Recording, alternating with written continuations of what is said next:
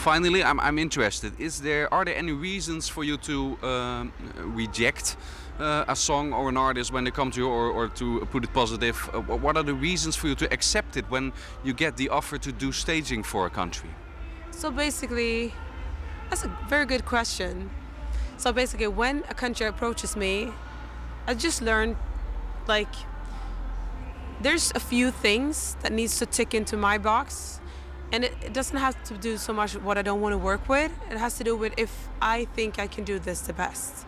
I have a certain style that is more maybe contemporary, modern in some parts. I also am a control freak, so I want to be able to be in control of the performance from 0 to 1,000. And I think that I want to work with an artist that is, for example, I love an artist that has integrity. Evita, Nina, Nika, Tamara this year with Georgia, that has integrity, that has this is me. Then it's easier for me to work with that artist, because then I see the person, I can build from that. I love to work with a delegation in a country that trusts me. So even if I bring up a crazy idea, like last year, I was like, hey, let's cut the split screens into 1,000 split screens with Georgia. They go, yay, let's try it, sounds cool. So I need that. I need to have a country that believes in me as much as I believe in them, and the freedom that gives me. But also, of course, a good song, a good artist, and interesting artists. Yeah.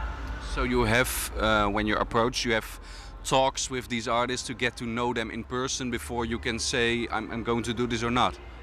Every different country looks different. Sometimes it could be an artist I was in the selection. I've been in many jury positions this year for different countries selecting their artists.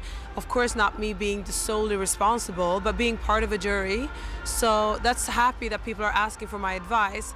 When I get approached by a country, I try to read up on that artist. Who is that artist? Like, I try to look at different video clips, like, what is the range of this artist? And also I want to know, what is the specific thought of this artist? Like, what is their inspiration?